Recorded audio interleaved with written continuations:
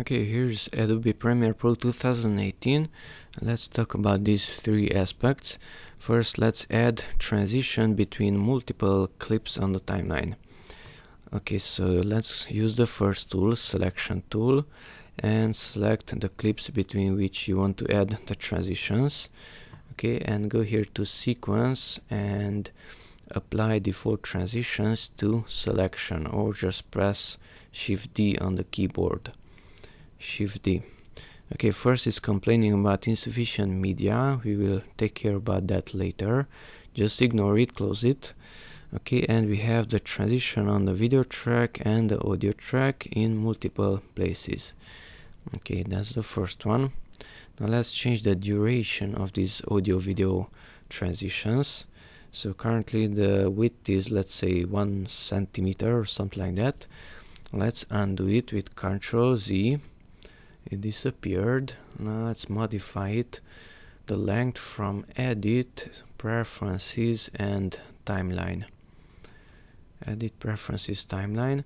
30 frames is going to be used for the video. Let's modify that to 90. And 1 second transition, let's modify that to 3 seconds transition for the audio. Okay. Now let's select it. Let's say there, Shift D on the keyboard. The same, insufficient media. Okay. And now we have a longer transition between the clips, both on the audio and video tracks. Okay, so that was the second one. And why is center at cut grayed out? That's a good question. So if I click on the video transition, center at cut is available, and that's fine. Click on the audio transition. Here comes the problem. Center at cut is unavailable. It's grayed out. And the transition itself is not between the clips, but it's on one clip only. Now why is that and how to fix it? So in case of the video, since nothing is overlapping, the program took the first frame of the second clip and it positioned it here, and it repeated it at this length and it faded it in.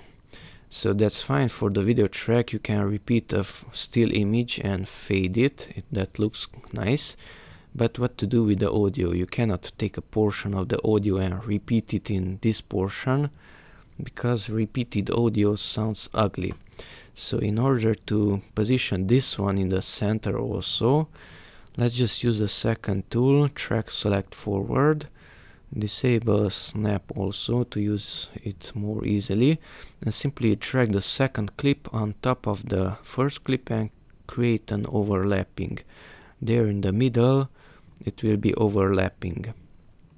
Okay, it's not visible, it even cut it off.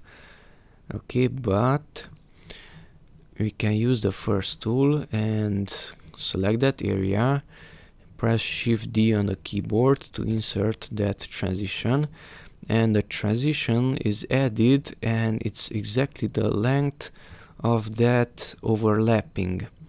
So if we click on it on the video track, we can and we must manually do it, center at cut, and it's in the middle. And we can now do it with the audio also, center at cut. And that's because that portion is overlapping and there is sufficient media to overlap those two clips, the first one and the second one, and thus we got rid of that insufficient media warning also. So all you have to do is use the next tool, overlap it a little bit, select that area, Shift D, and position it in the center, both of them. That's it. Thanks for watching and bye bye. We just took care of these three things.